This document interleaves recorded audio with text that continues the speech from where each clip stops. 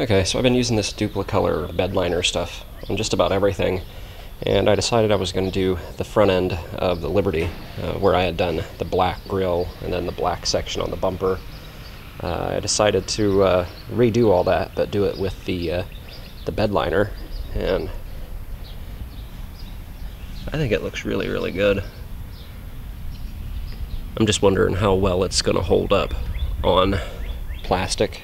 I've been using it on metal and stuff, and it does take about 2 days before you can really do anything with it on metal, because like if you mess with it before then, it's not wet or anything. Like you can scratch it, and within the first 12 hours you could actually kind of peel it back off, almost like Plasti Dip, and then after about 24 hours it's hardened, but if you were to scratch it, it would leave like a gray mark on it. But then I've noticed after about 24 hours you can do pretty much whatever you want to it, and it's just fine. So we'll see how it holds up on the plastic. I plan on doing the rear as well.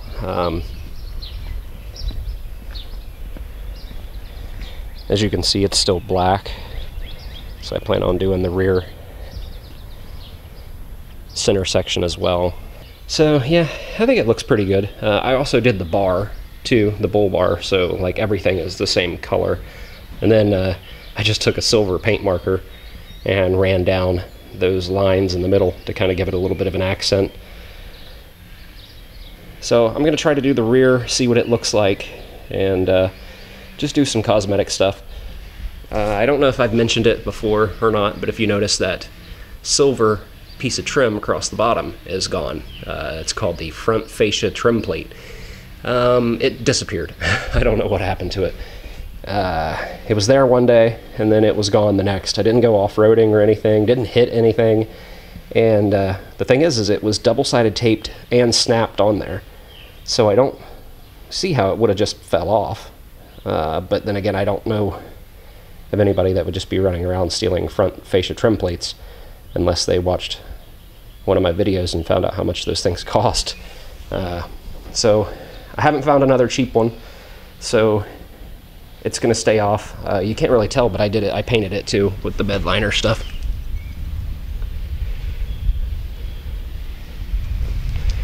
Just trying to make everything look the same.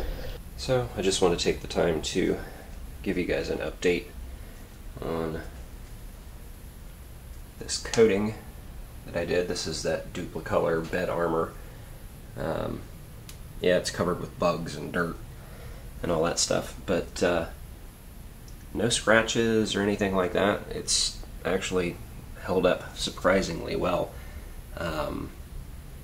It's been on here for I don't know how long.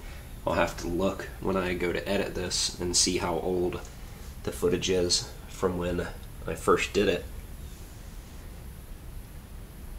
But I do remember being concerned on how well it would hold up on plastic, and it's held up really well.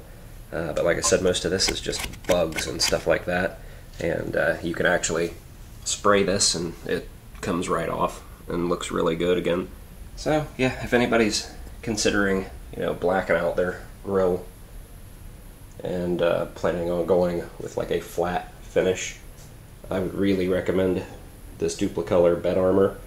But like I said before, I think I said before when I recorded the first part of this video, this stuff does have to set for quite a while before it's you know, really tough.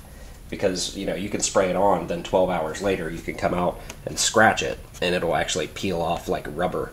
And that's a big thing that people are complaining about in the reviews, is that it peels back off. Well, yeah, it will within like 12 hours. And then if you let it set for about 24, you're pretty good. Once it's completely cured, I mean, it's fine. So I guess that's the only downfall to using this stuff, is that it does take a while.